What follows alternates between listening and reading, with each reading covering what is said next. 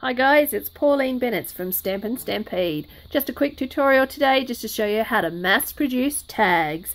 These tags I've cut at 5 centimeters by 10 centimeters and I've just nicked off the corners of each of them and I've hole punched across the top as well.